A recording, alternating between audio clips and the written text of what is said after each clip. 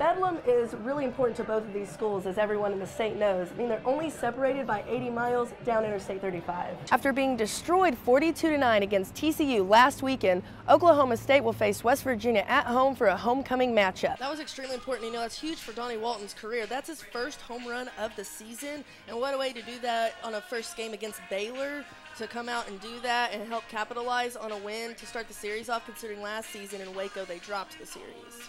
Most pitchers, it takes years to develop the perfect pitch.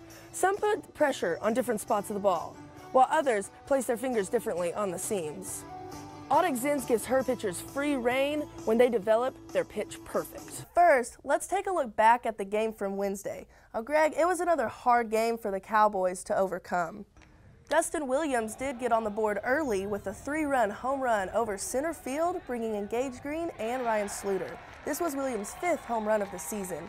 But in the second inning, the Cowboys lost their lead when ORU answered in a loud manner. The top of the second, the Golden Eagles used 13 batters, scoring 9 runs on just 7 hits. The bottom of the second, the Cowboys could only squeeze in 1 run. The third inning, ORU capitalized on their lead with another 6 runs on just 5 hits. The Cowboys would not score again until the 7th, when Williams scored on a throwing error by the Golden Eagles. OSU falls to Oral Roberts 15-5.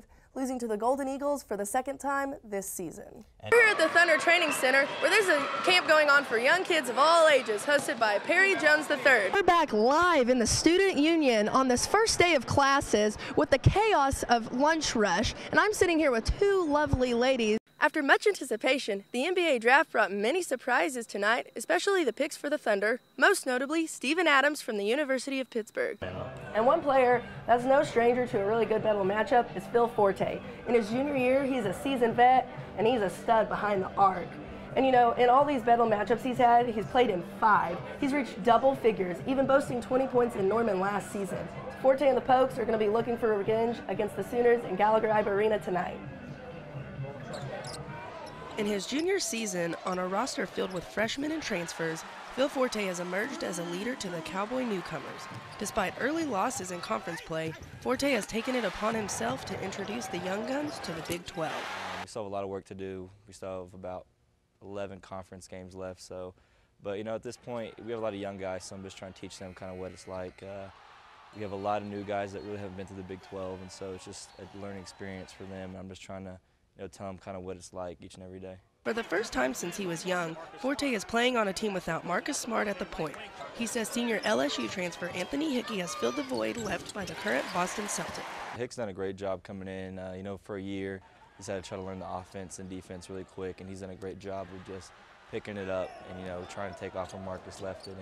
And, he really affects the game in so many ways, defensively and offensively, and just his aggressiveness and competitiveness that he brings to us every day is what I think really helps our team. Forte is ranked 2nd in the Big 12 in scoring, making 22 threes on the season so far and averaging 18 points a game. Known for being a deep threat, he's no stranger to dishing it to an open man down low, like senior Michael Cobbins, who says having a teammate like Forte is invaluable. I feel like it's outstanding. He hits great shots for us. He pretty much just lays it all out there on the line. He brings toughness, he brings heart, and he brings passion to the game. With Bedlam and Stillwater, Forte is ready to seek revenge in front of a packed Gallagher-Iba Arena. The fans are going to be into it, and both teams are going to bring their best out, and so it's just going to be a battle of who wants it more and who's going to execute their game plan. So hopefully Saturday, we have this place filled up, and we can defend our home court against OU.